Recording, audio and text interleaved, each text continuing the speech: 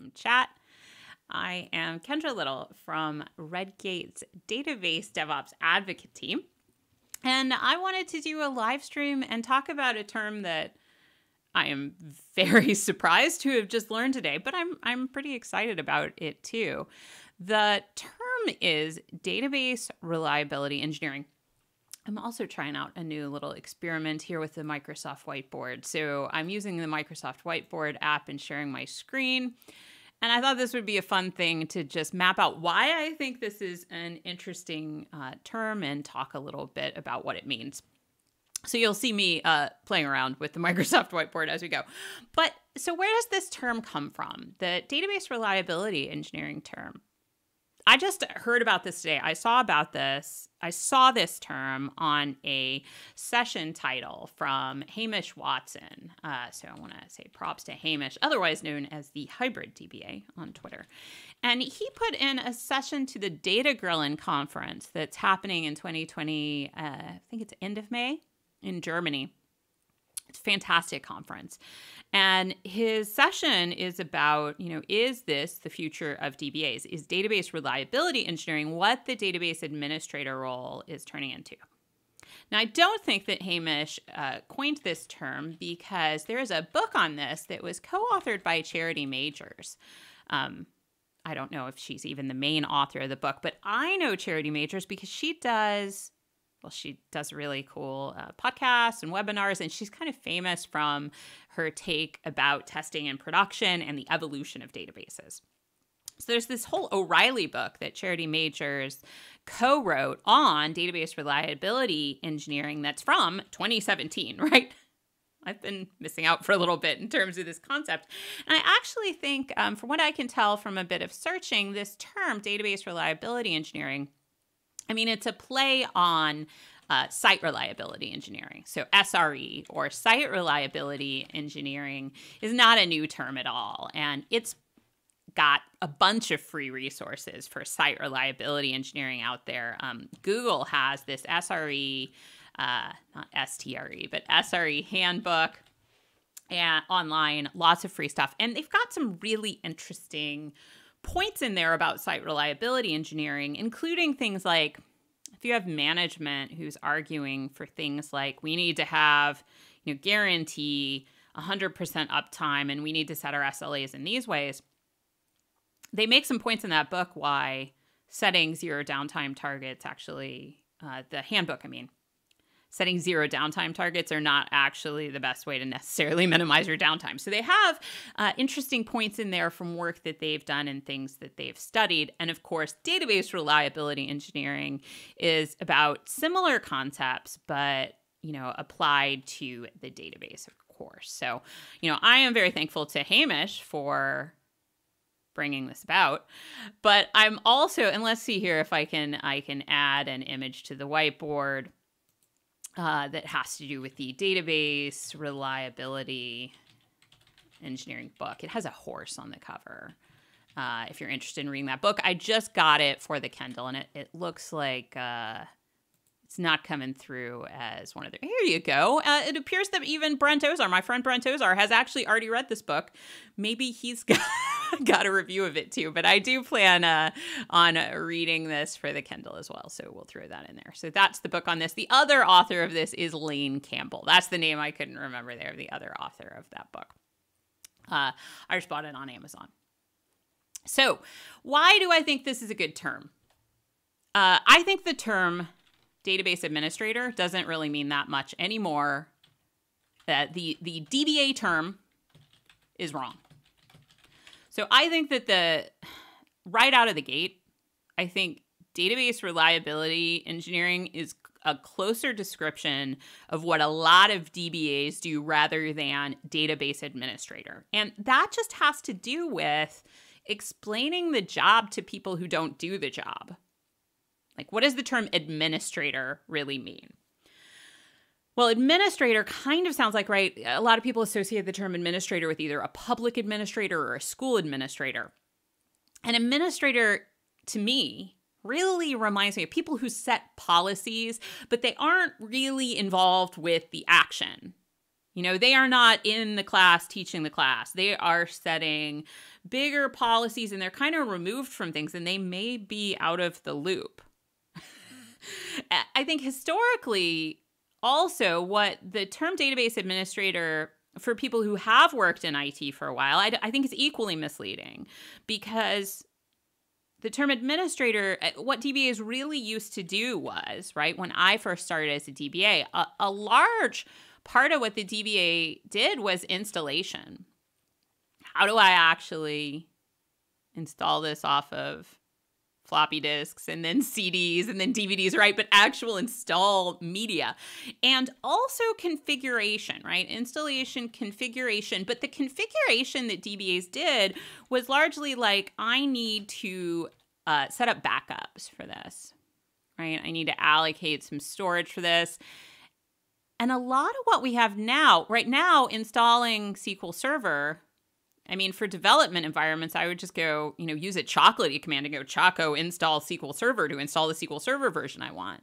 Or maybe I'm installing it via a Docker image or all sorts of things that really shouldn't need a DBA anymore for non-production reasons. But even production installations, I mean, I was already setting up automated slipstream installations of SQL Server that could be run from the command line more than 10 years ago. I mean, well more than 10 years ago, because I didn't want to spend my time installing. I also didn't want to install my time configuring. I mean, now we not only have all these ways to automate installation, like chocolatey, like command line installs of other types, but we also have automated ways to configure. So we've got community tools like dbatools.io. Tons of PowerShell stuff there. And I wonder, I'm like, can I add a website in here? I don't know if I can do that to the thing here, but we'll do a Bing. Let's see if we can find something for dbatools.io. Here we go. We'll add a little PowerShell in there. And you can get just, tons of things that make your life easier that, yes, this is a little bit of a role, the database specialist, who I've just been calling database specialists now, but think about what they do. There's a small portion of consideration for configuration, but a lot of what you're thinking about in a DBA job now, when you're thinking about configuration, you think about, how do I automate this, right? Can this be done repeatedly without error in an automated fashion? But with configuration, you're really thinking about, how do I configure this so it's the most reliable and most performant for what it's doing? Almost everything involved in configuration is more about reliability than it is about best practices.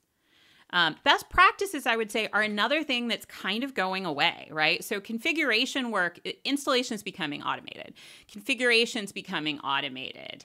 Best practices are either becoming built in, right? Now, when you install SQL Server, it's like, hey, I'm going to figure out how many tempdb files are probably right for you. It's getting better at auto configuration.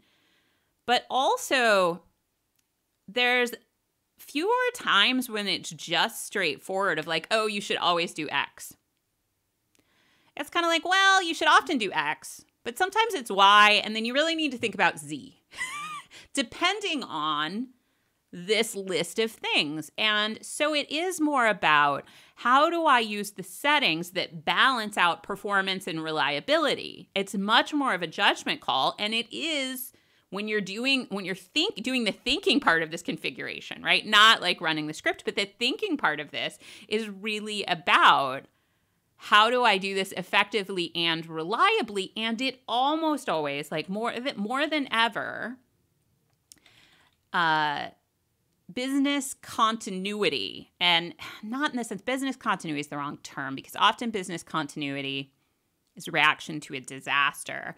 But it's really about RPO and RTO. And maybe that's why that picture of Brent Ozar holding this book came up, because he thinks a lot about RPO and RTO. How much data can I lose? And how much time can I be down? So that's kind of the essence behind recovery point objective, recovery time objective. We have to engineer for that. what types of failover do I need for this, right? If I lose a single piece of hardware, up to if I lose a data center, what happens and how does the workload react? That is a very specialized part of the configuration. And it's all about balancing the needs for reliability, for performance, and for cost, and making that work in the best way possible. And as much as possible, we try to design it so that a human doesn't have to constantly intervene. We try to make it as resilient as possible. So this is just like why I think that the DBA, the administration doesn't really explain this very well. Not to someone who's not in IT. It doesn't explain it well to them. It doesn't explain it that well to people who have been IT for a while either. So I haven't read the book yet. I'm going to read the book and then I'm going to do another live stream. I thought it'd be fun to do one beforehand, to then read the book and then do one afterwards about, okay, what do I think I was totally wrong about in the first one? But I do know some things already about site reliability engineering, and also I've read some articles about the book already. So I did do a small amount of prep. One of the words that jumped out at me when I was reading a little bit about the book is a word that I've actually been thinking about a lot in the last year from other contexts, the term guardrails. When thinking about reliability engineering, you want to not just think about, okay, what happens if an asteroid hits the data center, which could happen, right? There's other things that are more likely that could possibly go wrong, but we have to think about things like that. So it's not just thinking about what if something goes wrong, but it's also thinking about how do we set things up by default so that we are protected by default or things go right by default. And a lot of this is around, so one example of guardrails that I think is just really worth thinking about in terms of databases, for example, is ensuring that we've got a way that people can efficiently set up environments outside of production, but they aren't just making a data breach more likely. So what is the tooling and the processes and the automation that we can adopt to make it so that we don't have people sitting around not being able to do anything because an environment is slow to rebuild? We want fast environment setup. We want it to be reliable, like, hey, it doesn't just break every time we try it. But we also want to make it usable and make sure that we aren't just sharing around copies of production backups with, vulnerable information in them, and that we are protected by default. So that's that's an example of something that really does need guardrails.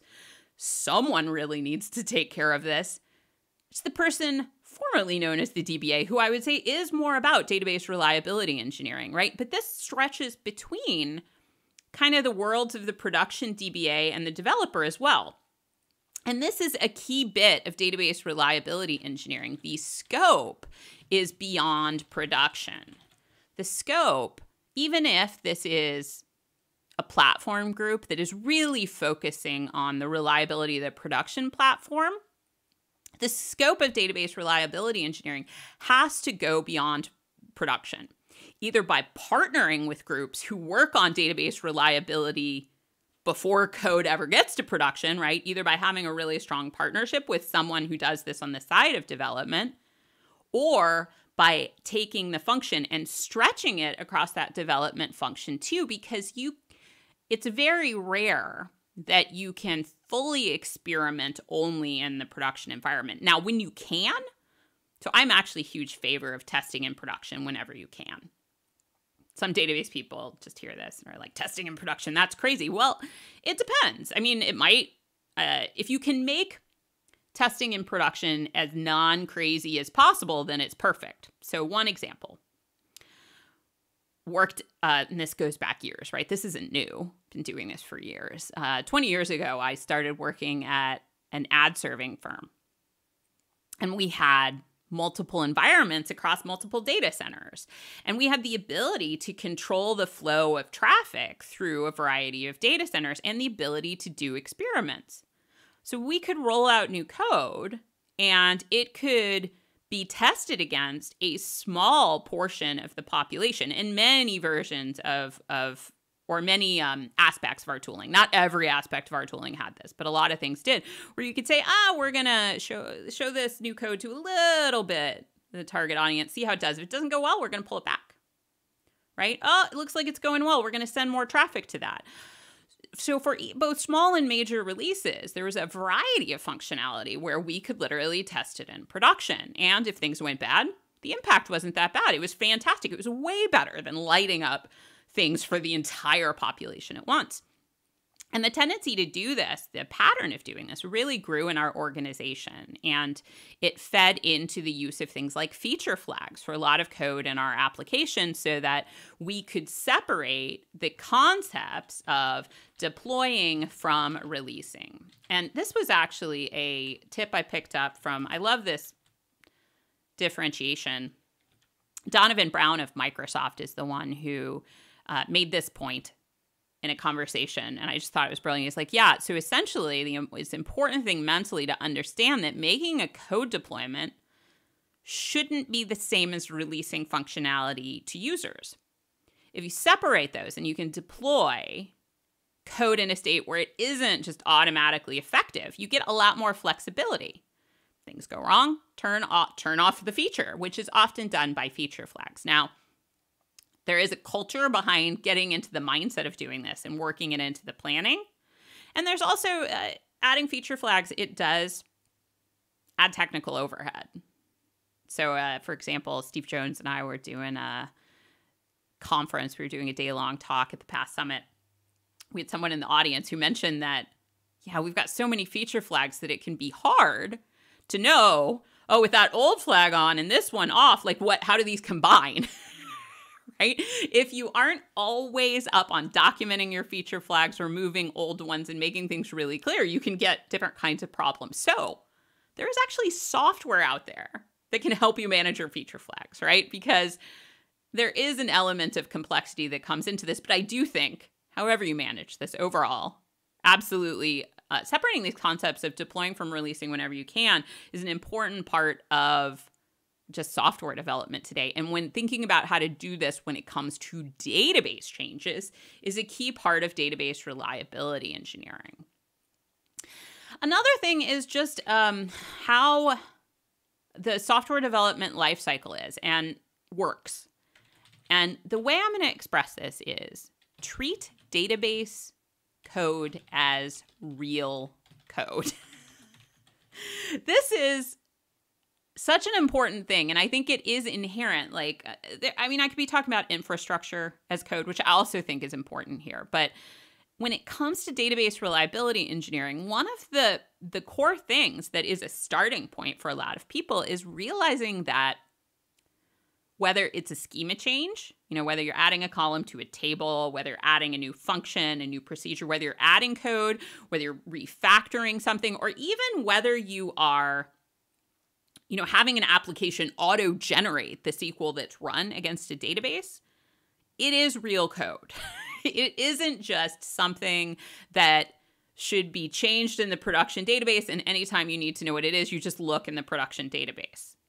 Like other code, you need to know. You need a way to find out, when did this change and why? Like, that should all be very clear, right? And if we aren't there yet, that's one of the baby steps that we should take to get there, is treating database code as something that is tunable, that gets checked into source control, that has a known kind of established way of working its way through environments, and that can be and should be tested. Now, I know there is that, old joke that everyone has a development environment and some people are just lucky enough that it's different than production, right? We should all be so lucky. Like, literally, we should all be this lucky. And part of this change towards becoming a database reliability engineer is in moving things that way. The database reliability engineering team may not be writing all this code. And this is one of the interesting things about site reliability engineering teams, is that in terms of making them successful, a lot of this is about having, like, if the site reliability engineering team, if they are taking handoffs of code deployments from a relatively separate deployment team, The site reliability engineering team, they have the ability to, well, first of all, say, hey, that isn't ready for release. But they're empowered to, test, improve, and deploy the code. And also, they're empowered to say when something doesn't meet standards and isn't deployable. It's not just this traditional one-way thing of development throws the code over to the fence and that engineering team just has to make it work. In order to deal with reliably, this does need to be a two-way street. And this does help things like, as long as it's a two-way street, you need to establish partnerships on both sides of the street. Both teams need to be invested in not only the speed of deployment, but the health of the production system. You need to help visibility. I very much believe in things like that, because this isn't just the DBA or, the IT person is at the end of the line and they just have to deal with whatever gets flung over the wall and make it work. That we've already tried. That we've been trying for years in software development, and I still haven't found folks who find it to be very successful. So I am now going to go on. I'm going to go in and I'm going to read this book, which I just bought the ebook copy of this. So I'm really excited to dive into this O'Reilly book. Thanks to Lane Campbell and Charity Majors for writing this. And I will be back in a few weeks to talk a little bit about what I learned from the book and how my thinking on this has evolving. But I think it's worth thinking about if you are a DBA. Like, what is the future of your job? Are you going to see yourself more as a database reliability engineer? Or do you think your job will change in a different way? Do you think you'll become more of a developer? Do you think you'll become more of a business person over time? Because things definitely are changing, and I think in very positive ways personally. So thanks for joining me today for this live stream or live stream recording if you're watching this later. I'm Kendra from Redgate's Advocate Team. I'll see you again in another live stream soon. Bye, folks.